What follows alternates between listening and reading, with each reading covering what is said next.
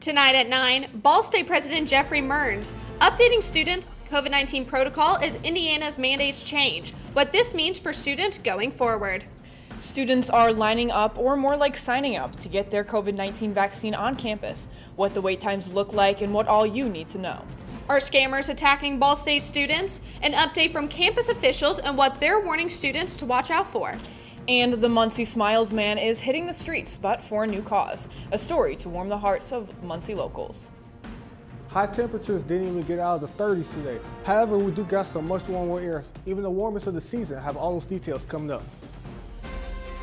From the heart of Ball State University, live from the Unified Media Newsroom, NewsLink Indiana starts right now. We are getting more, and so for us the capacity is constrained by the doses we're getting, but also about the level of staffing. We're talking COVID-19 in campus tonight. Good evening, I'm Anna Chalker. And I'm Grace Benkowski. Jumping right in tonight, students are wasting no time to get their vaccines. So much so that Zach Jones went to the site to figure out the latest at the Health Professions building. Zach?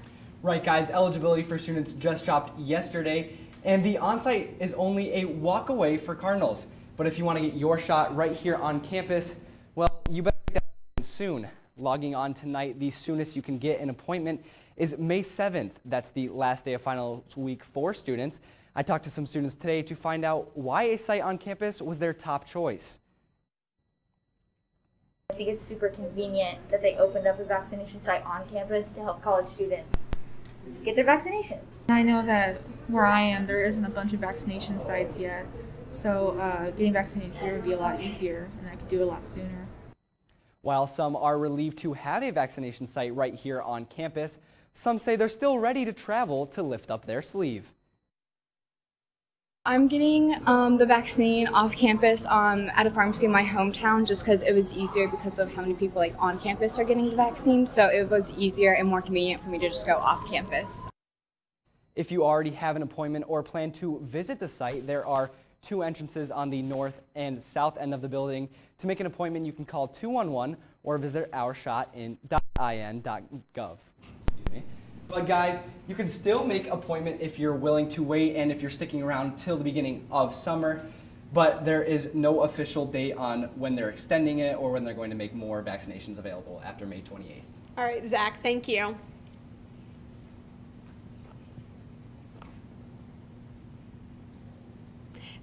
As some students are making an attempt to get their vaccines, others are wondering if this means masks on campus are going away. Now, Indiana is 5 days away from lifting its mask mandate, and tonight we're hearing from Ball State President Jeffrey Mearns about what campus will look like after next Tuesday. NewsLink Indiana's Tyler Brummett has been searching for answers all week. He's live in the newsroom. Tyler, what changes will be made? Well, Grace and Anna, right now, essentially nothing. Ball State President Jeffrey Mearns says that all current COVID-19 protocols are going to stay in place for the rest of the semester. Now, come next semester, things could change, but this comes as students are eligible to get vaccinated. But Mearns says right now is not a good time for BSU to move forward. I thought to err on the side of precaution in order to be able to complete the semester safely. An anticipated decision the university community has been waiting for, since Indiana Governor Eric Holcomb announced the state's mask mandate will become an advisory on April 6th, meaning masks will only be a recommendation. I will continue to appropriately wear a mask. It's the right thing to do. After that announcement, people wondering what will happen here on campus. An answer coming in an email Thursday morning. The existing protocols that we've had in place since last August and that we've been refining along the way have been very effective in mitigating the spread of the virus on our campus. Even though things are opening up here in Indiana, most students on campus are not yet vaccinated, which is why President Mearns says it's too early for students to ditch the masks and to stop social distancing. He reminds them that they need to stay 6 feet apart. We saw an uptick in cases in the last 2 weeks, perhaps attributable to some of that social activity, and the folks in student affairs will continue to monitor that data and to selectively authorize certain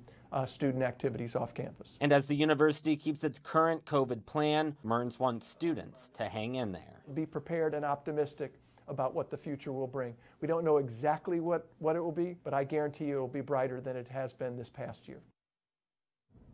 Mern says the university's trust committee will be talking about protocols for next semester. They're set to do that soon. The president will then present the plan at the Board of Trustees meeting on May 7th. And Tyler, earlier this week you mentioned it's unclear what will happen at the city and county level after the mask mandate has been lifted. Any update? Well, Grace, a lot of people, I'm sure they're having that question right now. So here's the deal. On Monday, I told you about how the city basically said, hey, we're going to follow what the Delaware County Health Department is putting forward. On Monday, I told you that I reached out to the Delaware County Health Department. They didn't respond on Monday. I reached out to them again today. Still no response. Ladies. Tyler Brummett, live for us in the newsroom. Tyler, thank you. But a different story down in the Circle City. Governor Eric Holcomb is sticking to his decision to lift the statewide mask mandate next week, even amid concerns from health experts about more contagious coronavirus variants and a request from President Joe Biden for states to keep COVID-19 protection mandates in place. This week, Holcomb has gotten urges from Kentucky's Governor Andy Beshear to reconsider the mask mandate drop by Holcomb, saying he's not looking to change his mind. And Ball State officials are warning students today about possible scamming. This is coming as an ongoing IRS impersonation scan is targeting students and faculty here on Ball State's campus. Security services warned against fraud emails from the Internal Revenue Service. The email shows the IRS logo and information regarding taxes. They'll ask you to click a link to claim refunds. Security Service advise against opening any emails with links that ask for your personal information. And if you receive a fraud email, call the Technology Help Desk at 765-285-1517. Grace? Esports is holding a ribbon-cutting ceremony on campus for their new center. That's happening this Monday. The newly created varsity team joins over 300 other competitors. The Cardinals esports team is now officially a part of the MAC tournament. That ceremony will happen at 4 p.m. in the Robert Bell building. And you know, today was a perfect day to sit inside, play some video games with the cold weather we were having. Yeah, Ryan, what was up with that? Well, we on this spring roller coaster ride here. You know, a couple days ago, we were sitting at 73 degrees, and now we find ourselves in not even getting out of the 30s here. The good news is this is only a temporary setback for our temperatures. We're going to see some of the warmest temperatures of the season coming up next week. Well, I'll get to that in my full forecast in just a bit. But first of all, look at these temperatures right now. Chilly, 32 degrees in Muncie. Fort Wayne's at 31 degrees. Kokomo is sitting at 30 degrees at this hour. As you look at these winds, the winds are also pretty breezy out there as well. Right now, it's kind of calmed down a little bit. It was much higher than it was earlier. We were sitting at 10 miles an hour here in Muncie at this hour. So if you look at this radar, we're also looking at some snow. So a lake effect snow at that. I mean, again, we're not seeing, this is supposed to be winding down as well, so we should be clearing out at the, as we go through tonight. Now take a look at the next coming up. We got cold temperatures for tonight. We also got those abundance of sunshine. And then we got a little surprise for you on your 7-day forecast. I have all those details coming up. The Muncie Smiles man is back at it again, trying to make one difference one day at a time. NewsLink Indiana's Brittany Dobbins is joining us now to tell us what he's up to. Brittany? Yeah, Anna and Grace, it's not a rare sight to see the Muncie Smiles man out putting smiles on other people's faces, but when the costume drops, his caring personality does it. Personally, I'm not a big kale person, but I think kids die for this is what I'm told, so it's like gold to them and cotton candy. Matt Pfeiffer, Muncie's very own smile man and a voice for kids, finding yet another way to serve the community. So if you followed me and you followed my story, it's had a lot of ups and downs. Pfeiffer decided to set a goal for himself. When I was about 16 years old, when I got into foster care, that my life purpose was to make a difference. Making a difference. With the help of some friends, Pfeiffer brought 3,000 pounds of baby food to Muncie from South Bend. It was a fast turnaround. He says he plans on giving the food to the people that need it most. Baby food is hardly and rarely in those boxes for families, so this is a staple that I think that the Muncie community can use. But Pfeiffer doesn't do what he does just for himself. Because I didn't have a lot of that growing up, so I want to make sure that other kids don't miss out on what I had to miss out on. Even though his self-doubts can be overwhelming, he does his best to keep looking forward. I always say that I think it's going to be a scary day when I don't feel like I'm needed anymore, and I don't think that day will ever come, and I hope not. Every day is a new day in Piper's eyes, and things like this are just more ways to keep him going. Doing small things like these just helps boost my spirit, and I know that it's helping boost other people in the community spirit, just being able to utilize what I have to offer.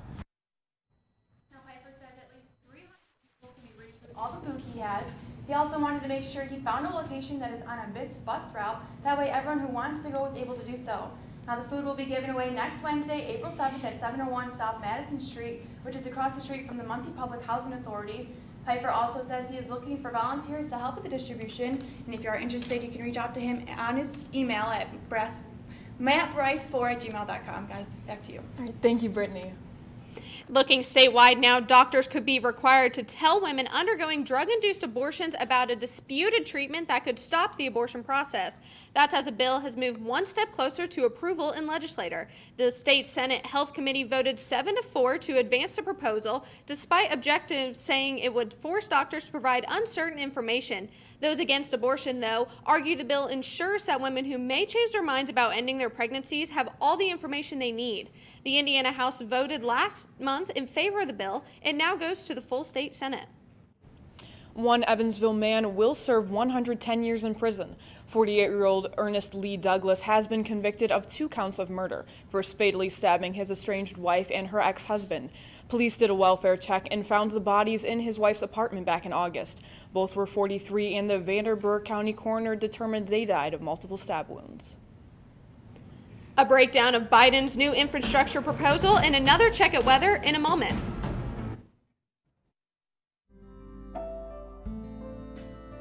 Riding the bus is an easy thing to do. Last year, we carried 60,000 riders from the Ball State area. 50,000 of those were students.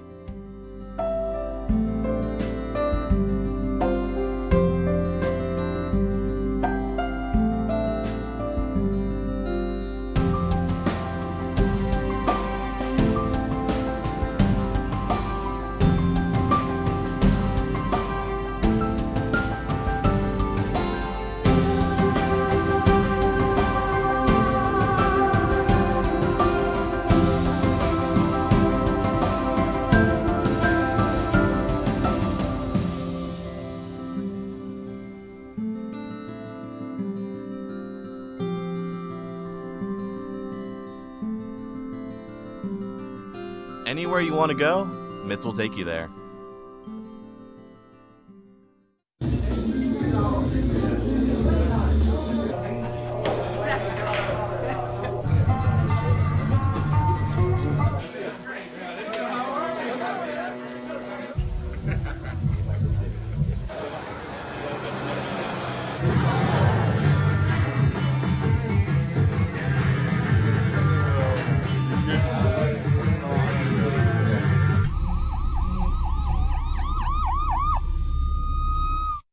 So, I just moved in with this family, and it's embarrassing.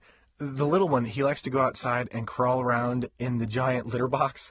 I don't know what he's doing. I mean, I was born and I knew how to use the litter box. Look at that! That's disgusting! Oh, poop already! You're making me nervous. Oh, okay, I can't look at this anymore. I really hope he grows out of this, for his sake.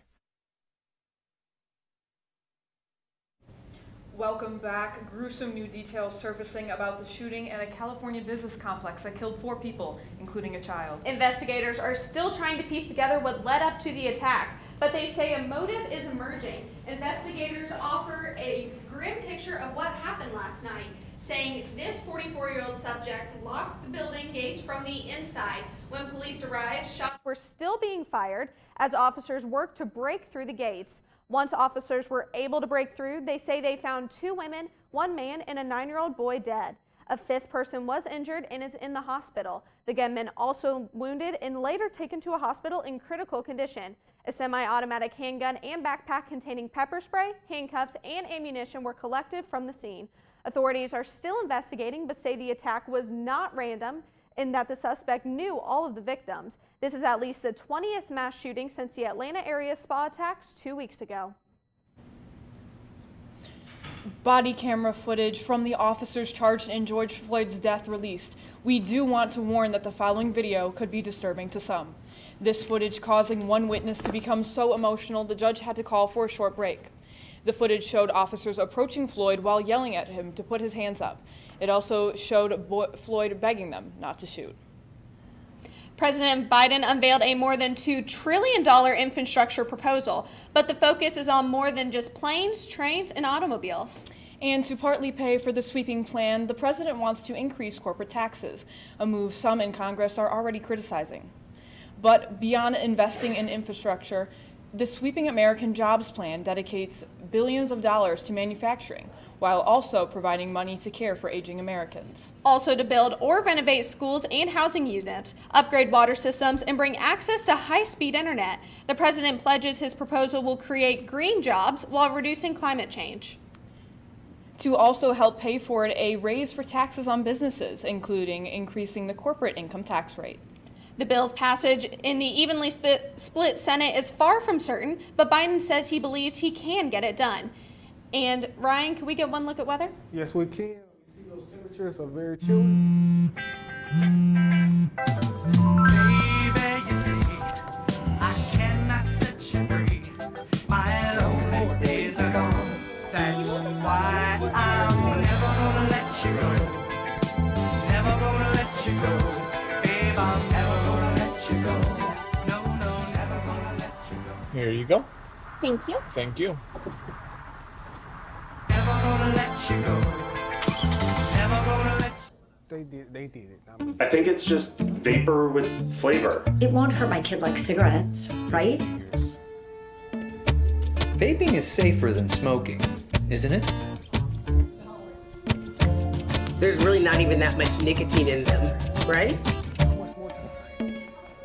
My kid? My kid knows it's dangerous. Get your head out of the cloud. Today, nearly 8,000 kids will start vaping, maybe even yours. Learn about the dangers at talkaboutvaping.org. Emotes say a lot, but they can't say it all. Think your guildmate is struggling? Try these dialogue options.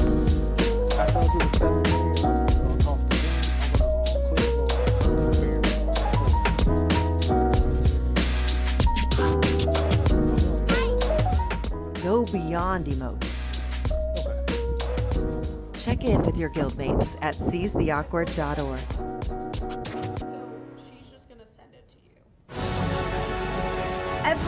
Every day, Millions of people are connecting and even though we're overcoming obstacles, watching each other's backs, and banding together.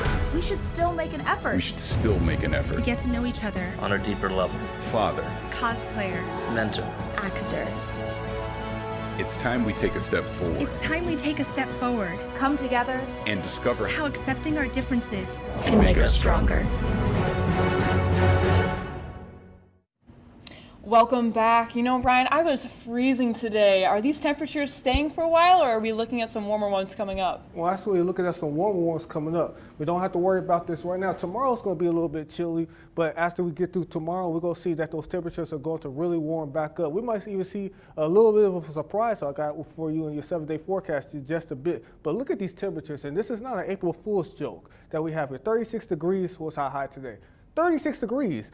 It was nowhere close to the average high for 56, and of course not for 82 degrees back in 1986. Now you take a look at these temperatures right now, 32 degrees in Muncie, 29 degrees in South Bend right now, and Indianapolis is sitting at 33 degrees at this hour. Now you take a look at the temperatures from this time yesterday, it's still 9 degrees cooler. It was still much chillier, 7 degrees chillier at Shelbyville. But you can see this warm air that's on the way out to our west, so we got some more warm air coming our way. So that's good news right there. It's also been pretty breezy out there. As you see, the wind gusts has been around 10 miles an hour in Muncie, and Fort Wayne is actually pretty light at 8 miles an hour at this hour. Now, if you take a look at those windshields, in fact, to factor in those winds, you're going to see that it's only 24 degrees in Muncie, 20 degrees in Kokomo at this hour. Take a look at this radar. We see that we have some flurries, lake effect flurries lake effect flurries in our area that's moving out right now. You can see that it's pretty much associated pretty much with everybody else in the east right now that's seeing some of those lake effect flurries as well. So there is still some cold air in the area right now. As you take a look at tonight, it'll be clearing with a low of 29 degrees, northwest winds at 10 to 15 miles an hour. As you take a look at tomorrow when you wake up, it's going to be another chilly one, 29 degrees at 9 o'clock. It's only going to warm up to 48 degrees, still below average for this time of the year. As you take a look at Easter, here, 71 degrees, a big difference from where we were going to be at tomorrow, even from where we were at today when we didn't even get out the 30s. Mostly sunny skies, and that's more like it for spring. Now, you take a look at this 5-day trend, 48 degrees. Of course, on Friday, Saturday and Sunday, it's going to be in the lower 60s, 70 degrees, 71 degrees on Sunday. But look at the surprise here, 80 degrees. You could possibly see our first 80-degree temperature as a season on Tuesday. That's amazing for us. As you look at this 7-day forecast, yes, 80 degrees on Tuesday. My goodness gracious, I can't wait to see that. But however, it calms down a little bit as we see temperatures only in the 60s as a cold front does come into the area on Wednesday. And we're going to see that those temperatures are going to begin to really come back down to earth a little bit. Not as cold, but, still pretty above normal for this time. Awesome. Well, thank you, Ryan. And Blake, can we get one look at sports? Delta High School's got a new volleyball coach. We'll tell you who she is next in sports. Hey, did you know 2.4 million loving cats and dogs in shelters and rescues need our help to find a home? Let's go to theshelterpetproject.org and meet a few who are in a shelter near you. Harlow, she's one great listener who loves to hear all your stories. My kind of cat.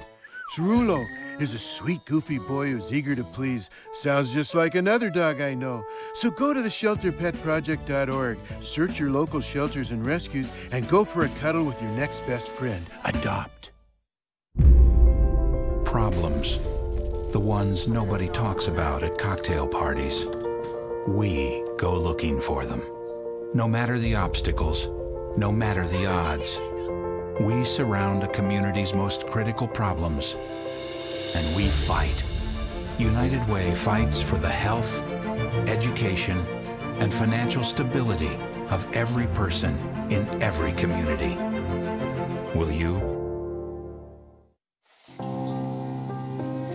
It doesn't take a scientist to cure hunger or a fancy economist to create safe housing. It takes imagination, creativity, sweat equity. And I think of kids going to school hungry. Hunger, homelessness. In this land of plenty, seriously? Come on, we could fix this. Help out, or don't. The choice is yours. Weeknights, NewsLink Indiana brings you the news before you go to bed. But Friday mornings, you're waking up with Cardinal weather. We've got the latest news headlines. Freezing temperatures have set in all the way down in Louisiana. One man dead after flooding in Venice, Italy. Up to the minute weather conditions. Cold temperatures are the story this morning. And of course, lots of fun. It is not funny. What on earth is happening there? I feel sorry for the little guy. I've got my socks on. Annie with her curly hair, which is actually never curly. Join us Friday mornings at 8 on Facebook Live.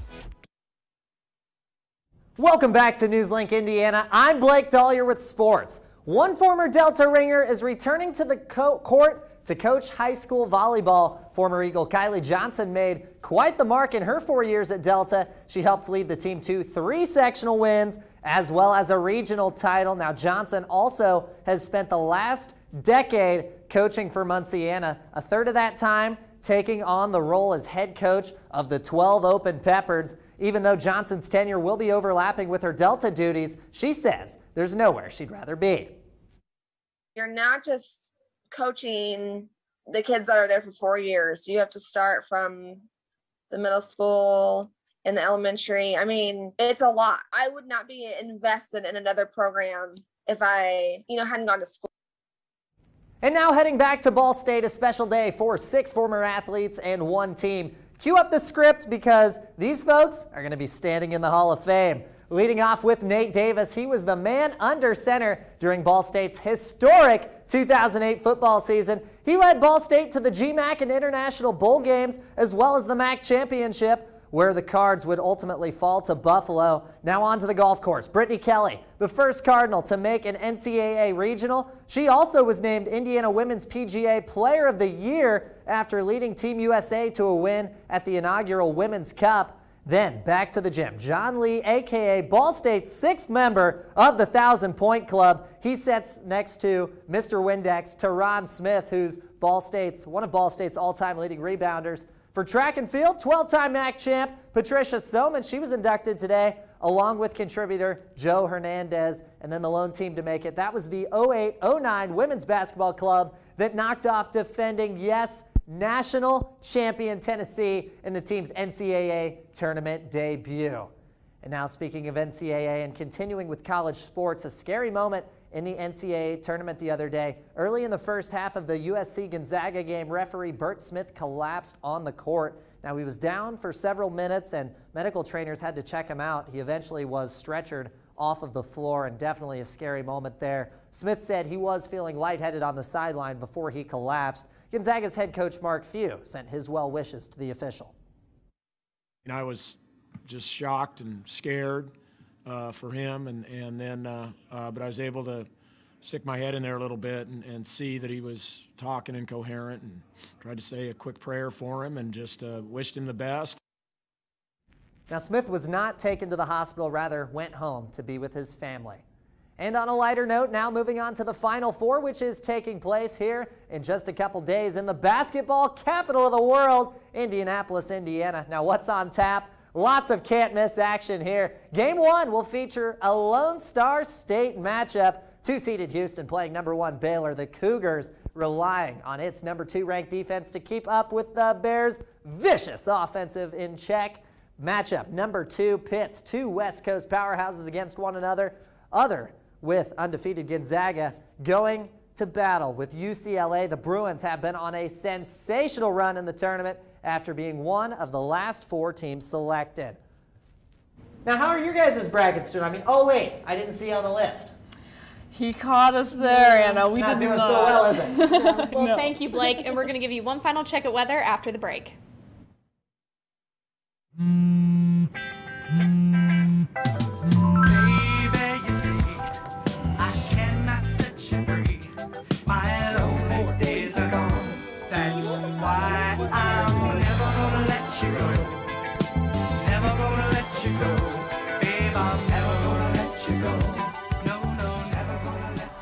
Here you go. Thank you. Thank you. Thank you.